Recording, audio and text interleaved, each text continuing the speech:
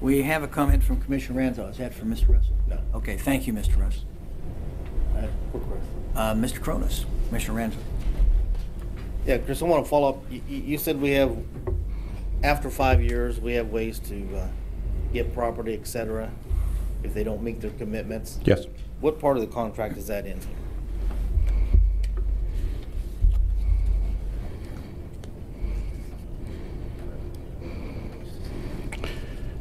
If you take a look at the place where the exhibits will appear, Yes. that includes a mortgage on the property. It includes a security agreement on the property. Yes. It includes life insurance policy on a key officer of the company. And all of those are referenced in the document itself. Do we have those security agreements? No. Why not? Well, as I said, the document is still being reviewed and tweaked by the lawyers, and they will be added at the end. Well, but you said this is going to be approved in substantially the same form. That's right. We have several exhibits here that have nothing in them. And this is a significant portion of this contract, is it not? Is not the security agreement a significant portion of this contract for us as the county? Well, I would suggest to you that the remedies that are contained on page 9 that reference those exhibits provide the information that is required for approval of the agreement. That tells us how the county is protected. And additionally, by the way, in section 3 on page 4 of the agreement. So you're telling me we don't need copies of the security agreement, the mortgage, anything like this? Well, that's a judgment for you to make, but my answer to that would be no. Well, I certainly disagree. I mean, this agreement clearly is incomplete and premature at this time. I mean, we may have some disagreements about whether or not we should be doing forgivable loans, but I do appreciate that there's been some efforts to try and solidify the clawback provisions, et cetera. But before we approve something like this, we need to have all the information. We need to have the security agreement in front of us. So I have some concerns in that regard, as well as some other concerns, but all for now, Mr. Chairman. Thank you, Commissioner. Mr. Chase, would you like to make a comment? Thank you, Mr. Chairman and Commissioners. The document that we're using is designed to be an offer to the company.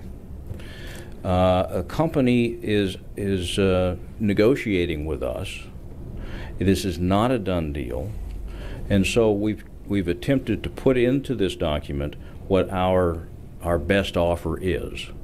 And one of the pieces of this is the addition, as Mr. Cronus has said, to ask the company for a form of security so that in the event the company's performance is subpar, we have more than just a promise to repay you. We have a lien on tangible assets. The document is designed to provide some flexibility, okay? You would normally get one of those 4 demonstrations of security that are listed in there, not all 4. And that's a point of negotiation. Will the company agree to securitize this agreement, or will they not? And that is yet to be determined. So if we brought to you a final document that was executed by both parties, it would be an automatic. They're going to do it. It's a done deal. And this document gives us the ability to negotiate in a public setting with the governments and the company. Does that help address your questions about why a mortgage, why a insurance policy, why a guarantee, corporate guarantee, are not in the document today? Well, I understand what you're saying, but I mean, to basically, I mean, you said it's not a done deal. So we're being asked to approve something. This won't come back before us again. That's up to your legal counsel and the commissioner's decision. Well, I think it's been made very clear that it's, you know, they consider this essentially the same form, and we don't even know if they're going to agree to a security agreement, but Mr. Cronin says we have that guarantee for 5 years, when in fact we don't have it. So we might approve this and might not end up getting any guarantee or any way to hold this for the full 10 years. The remedies and the language in the contract is very specific today that says that there's an obligation for 10 years for the company to reimburse the city and the county for funds that are dispersed if in the event they don't perform, and then there's punitive damages on top of that depending on how poorly they might perform. As an example, if they were to close their doors. And so that's all written in the document today. And if that were to change, as you might suggest, I think Chris's comment was substantially the same way. If that was to change, I would going to say that's not substantially the same and would have to come back before you.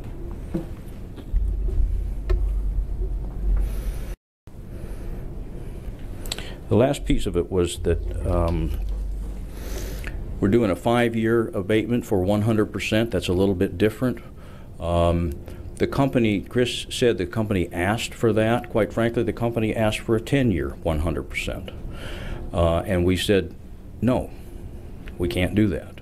Because in doing that, we would not be able to maintain the policy that you have set up for a return on the investment. So this is not a, we're just handing the company everything that they've asked for. Any other questions? Thank you, Tim. Well, we have a question here from Commissioner Peterjohn. Yeah. Let me ask you, Tim, and I'll leave this open for any of the other folks who've testified, and I appreciate y'all coming down and discussing your perspective on this issue that's in front of us this morning. I look at this and I think all the language I'm seeing, this is a 5-year agreement. Would you agree with me on that point? No, I don't think I would. I believe that the date is not put into the document because it is, the way it's written, it says on the maturity date. And the maturity date is so many years past the execution date. Well, we don't know when the execution date is, so therefore I can't have a maturity date. So that date is not in the document today. But it's designed to be a 10-year obligation, not a 5-year. I appreciate it. Appreciate you adding that distinction and point, because we obviously had some discussion on it this morning. I was a little bit surprised. I've got a Wichita Eagle article from May 9th this year announcing and basically talking about Figeac has plans to grow in Wichita. Basically said that they purchased a Wichita company, Sonica, and that they were going to, was basically the office that the building they'd acquired was renamed Figeac Aero North America, and its desire to make Wichita its North American headquarters. And I'm probably going to mispronounce this name, but in this article, the first vice president of Figeac Aero, vice president of business development, and please help me out if I'm wrong here, Hossein Benou? Benou. My French isn't very good, but basically he's quoting here in terms of saying at that time, the heart of Figeac North America will be in Wichita, and they've major customers here. I had the privilege earlier this week of visiting another supplier to some of the major aircraft companies here in town. The company I was visiting was not in Sedgwick County, but it's not too far away, and they were talking about how basically they needed physical proximity to be close to their customers, and I think that was a key criteria for their location in south central Kansas where they were at.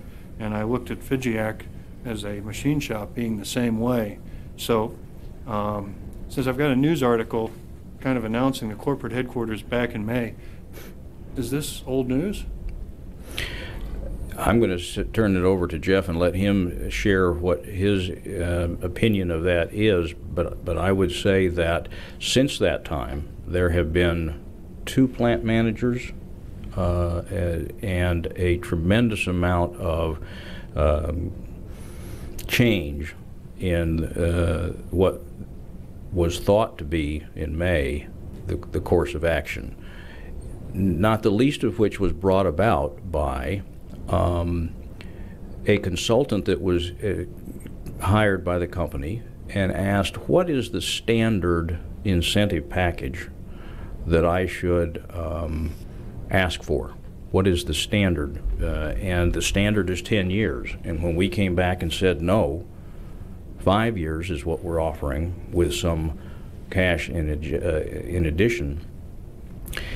Quite frankly, Mr. Millard told me that he said, all right, that starts the clock over. We're going to begin looking at other locations. And with regard to your proximity comment, their customers are in North Carolina, and they would be closer to, one of their customers is in North Carolina, and they would have proximity there. So they chose a specific location that they would be considering for this facility. Well, I understand Spirit's got facilities in North Carolina just like we have here. Just this article talked about at that time, you know, they're planning to hire 175 people in the next 15 to 24 months. So that would have been roughly 6 months ago, half a year ago. So that subtracting, you know, 9 to 18 months was part of the plan, according to this Eagle article. Okay, thank you. Thank you, Commissioner. Anything else? I think not. Thank you. Mr. Cronus, I have just a couple questions. I know that the state is pretty guarded about their involvement in economic development initiatives, but is the state also participating here? I suspect they are, but they will not tell us. And has the city council already approved their participation? No. No, they will approve it after the first of the year, in part because of the holiday schedule, but also because since the city will be the entity that is authorizing the tax abatement, the company has 2 choices in how they obtain that tax abatement, either through the issuance of industrial revenue bonds, which would be issued by the city, or through the award of an economic development abatement under state law. And my understanding is that the company hasn't yet determined how it wishes to finance the improvements, and therefore it doesn't know, the city doesn't know which form of tax abatement is going to be provided. Okay, thank you. That's helpful. I don't see anyone else asking to speak. I just make my comment that I'm going to be supportive of this. I think our efforts in economic development over the years that I've been aware of it and involved in it is clear that we are looking for primary jobs that are manufacturing jobs, jobs that come to our community through a company who wants to sell their product not only in near proximity, but also has a market outside the area. So I'm thinking with the amount of investment that they're contemplating, the amount of employees that they're going to hire, that this fits all the goals of our economic development efforts. It also, I think, it will have a ripple effect in our economy for our aviation industry and for all the associated members that produce parts and that have an interest in the aviation supply chain in our area. So to me it seems like it's a fit for our community. It seems like the return on investment that we've calculated is it meets that threshold, and to have 200 jobs and a $20 million investment in our community for our $250,000 investment of cash is worthy of our support, and so I'm going to support the item here. Commissioners, is there other comment? What's the will of the board? Mr. Chairman, I move we adopt the resolution, authorize the chair to sign. Second. And we have a motion and a second, and we have discussion from Commissioner Ranzo. Thank you, Mr. Chairman. You know, I share some of the same concerns that Commissioner Peter John had about the article. And clearly they've already bought a company here and they're hiring and they have plans to be here. You have the but-for argument. I'm not sure that passes in this particular case. By my calculations, if the average salary was reduced by 12 cents an hour, then they could recover the $250,000 in 5 years. So that shows you just how, I don't think this $250,000 has to be a deal breaker at all. But beyond that, my biggest concern is this contract that we're being asked to approve. It's incomplete. And, you know, paragraph 3 that you alluded to, Chris,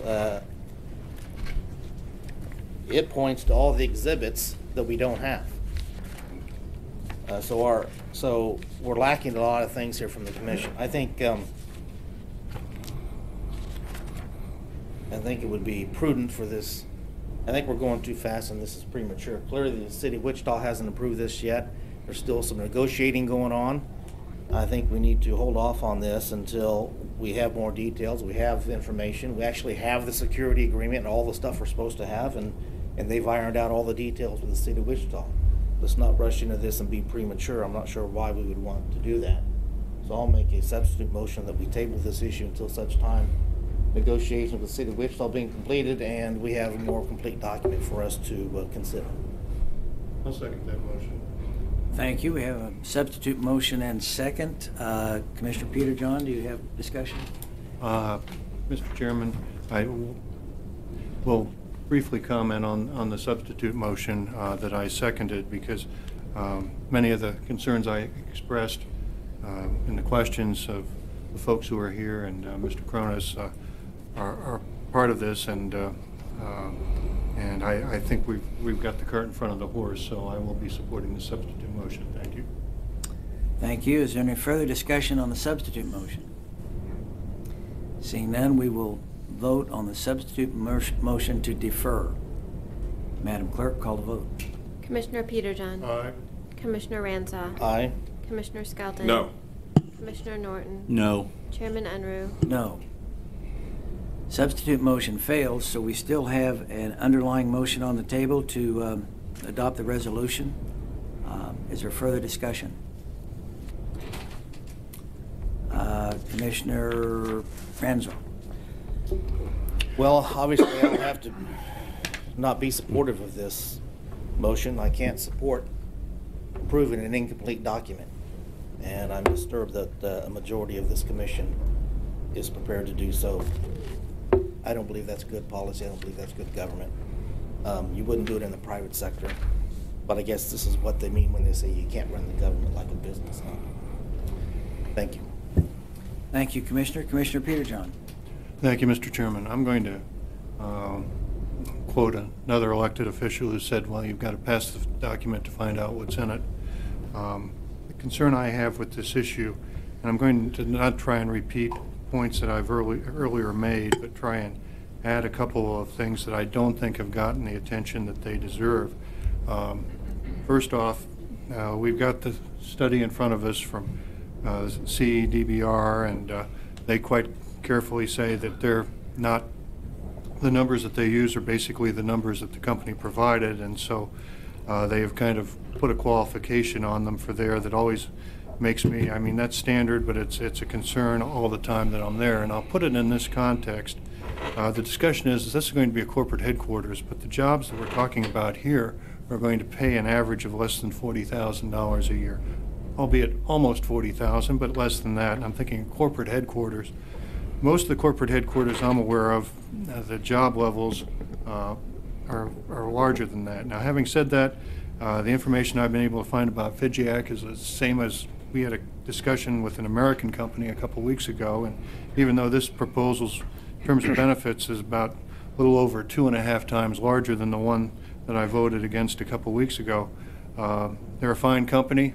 I'm glad they decided to purchase on their own back earlier this year and acquire property and acquire a Wichita company, and publicly announce plans to expand here. Welcome to the competition, but our role as elected officials is to basically provide a fair and level playing field. And there's been a lot of community discussion on this. I look at how the voters have handled issues in 2012 and just last month.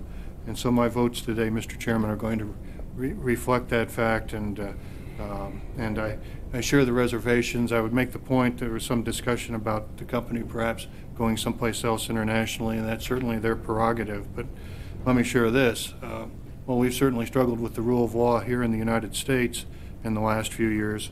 Overseas, it's been much worse. And when I look at our neighbors to the south and look at where the people are voting with their feet, where they're trying to move to, and not where they're coming from, I think that still indicates that if you really want to pursue the American dream, the United States is a lot better than many other options that are out there. So my vote today is going to be in support of a level playing field for all, economic development for all. I'm going to publicly support the governor's tax policies because I think that the location of this company and the expansions by other firms in the industry as a result of what he's put in place with his policies. But having said that, the proposal we have in front of us is incomplete, and since we're still struggling in terms of can't even figure out for sure whether we're talking about a 5 or 10 year or some other date, because the date's not specified, as was pointed out, my vote today is going to reflect those facts. Thank you, Mr. Chairman. Thank you, Commissioner.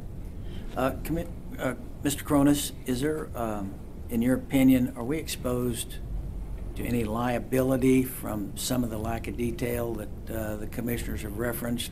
This agreement sets up the parameters for our making an economic development incentive with this company, and those numbers won't change. Are there other details that might create some significant hazard for us?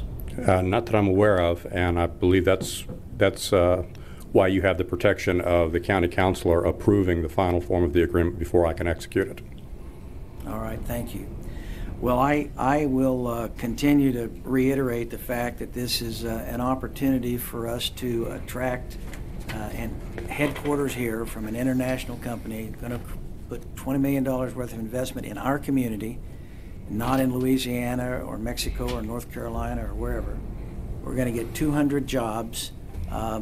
These are jobs that our community typically responds to. They're well-paying jobs, and this is an opportunity for us to have a win, not just in the competitive nature of it, but a win for our community. And so I'm going to continue to be supportive. Is there any other discussion? Seeing none, Madam Clerk, call a vote. Commissioner Peterjohn. Nope. Commissioner Ranza. No. Commissioner Skelton. Aye.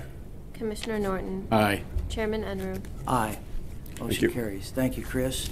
Thank you for all the representatives from the Chamber and GWDC, and Mr. Russell, thank you for being here today.